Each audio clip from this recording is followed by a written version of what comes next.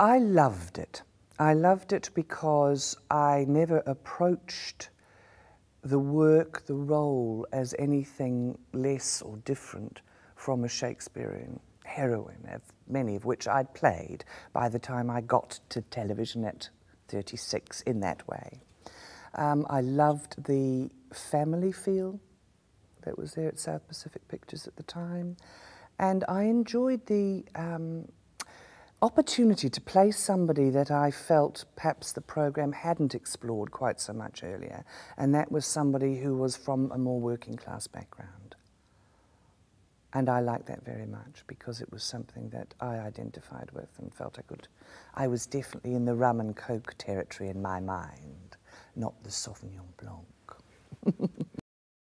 I liked her guts, I liked her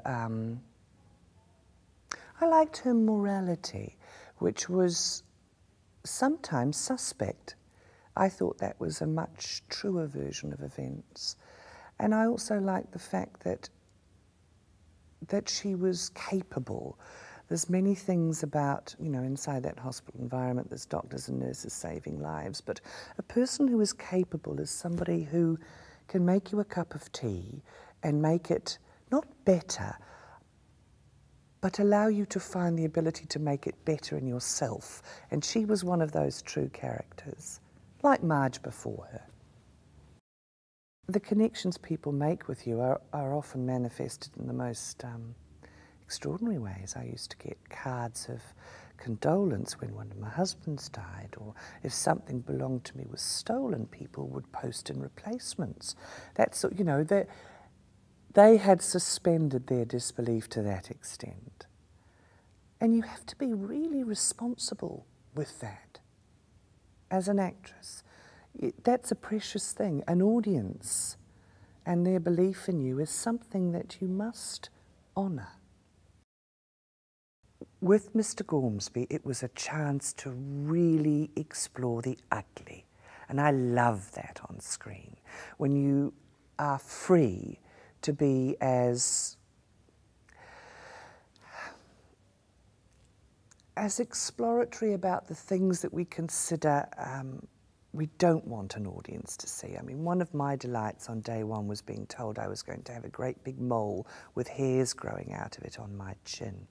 And then you're marrying this terrible sort of controlling freak character, Marion, who is a plumptious woman of a certain age with a rampant sexuality, who's also trying to be a bureaucrat and politically correct. And I just thought that was magnificent. I would have loved to have done more of that.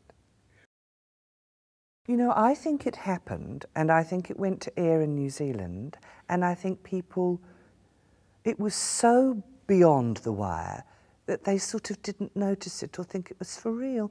And of course it went mad in Australia, as we know, and I have met the schoolboys. There is a particular club in Sydney or Melbourne that's devoted to Gormsby, and it's teenage boys. I think Mr. Gormsby was a bit before its time here. Dancing with the Stars was something I had never imagined myself doing in a million years, and I think I've said repeatedly, people laughed when I told them I was approached, which made me think, and I feel this now at 48, my vocation, my career as an actress is about challenges. Otherwise, I may as well stop. And Dancing with the Stars was one of those challenges. Because people thought I couldn't, I decided I would. And of course there have been ramifications, like injuries to feet and so forth, but the experience was wonderful. There was never a question I would win, so I didn't feel the pressure of the competition, really. And I mean, competition anyway, it's anathema to me. Actors don't think like that.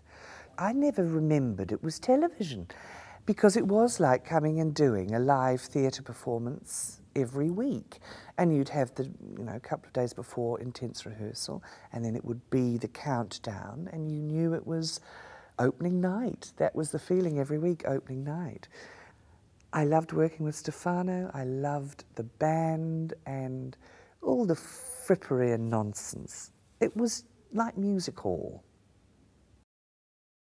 When I was asked to do King Kong, I actually had a name as well, Maud, and to be part of the vaudeville troupe, that sort of thing. To be working with one of the stars, Naomi Watts, directed by Peter. I just thought it was little actress died and gone to heaven, really. She was a joy and a bliss to play. I loved it. I loved being directed by Peter. I found him, even with the small amount of work that I had to have, and of course we say there's no small parts, extremely helpful. And the sets were wonderful to work on. Yes, it was a great experience all round. I had that lovely thing that is possibly, it's part of the richness of being an actress in New Zealand, is that there were days of the week when I was going and having this lovely caravan to myself and my wonderful makeup and costumes made for me and being on set and doing all of this big budget film. And then the following week I was performing my own one-woman show in a cafe in Petone, where I think I'd put it on for about sort of 25 cents. And so it was a lovely sort of experience of the opposite ends of the spectrum of what it is to be an actress in New Zealand. The first time I met the director, Paul Murphy, I asked him to help me out of a very low sofa, and he did. And I thought, what a gentleman he is. And he proved to be, throughout the entire experience, somebody who was well brought up by his mother, somebody who cared about the people he was working with. That's what makes him a good director, because he had care. He is a very intelligent man,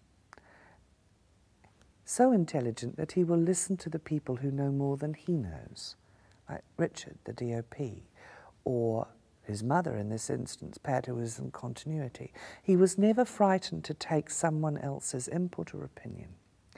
Working with the actors, he very definitely grew the story with us and made you trust him.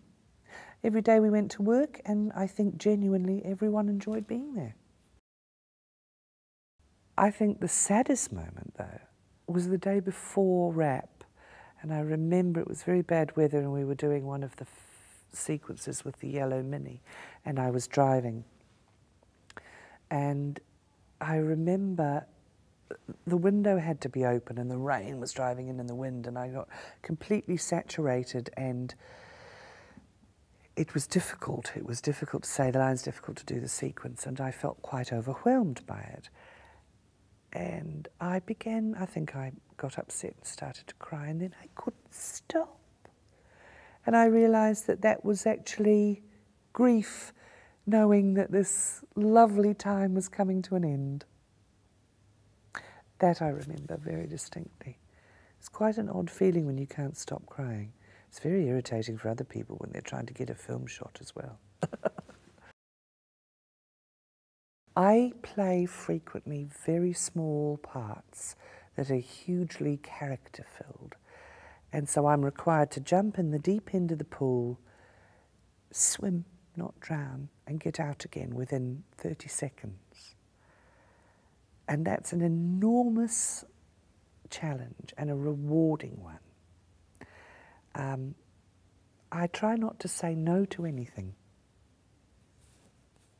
Everything that I've said yes to has proved to be something that has only expanded my experience and my world.